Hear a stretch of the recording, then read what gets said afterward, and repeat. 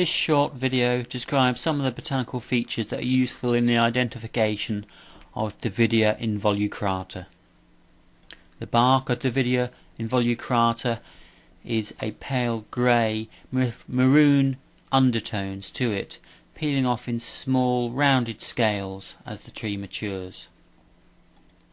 The large pure white bracted flowers are very distinctive of Davidia, being somewhat the shape of a floppy shelf bracket with a shorter upper bract and a long drooping lower bract, which gives rise to its name as the handkerchief tree, at the centre of which is a spherical ball of red to purple stamens, and quite often you can notice a very small green stigma emerging from that spherical ball of stamens.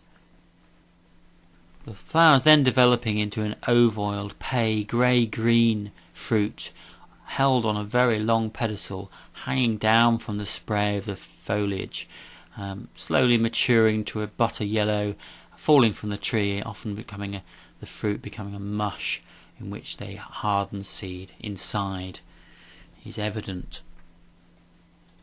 On the spray the leaves are borne alternately, rather neatly presented. The leaf, very neat shape, deeply cordate at the base, slight serration and a very abrupt acuminate tip.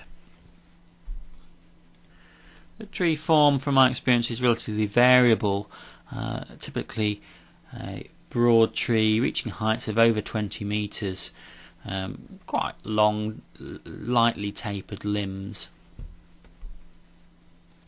The alternate winter buds are also distinctive in their relatively glossy and mid to dark red colour, made up typically of about 5 to 7 bud scales on a grey-green twig.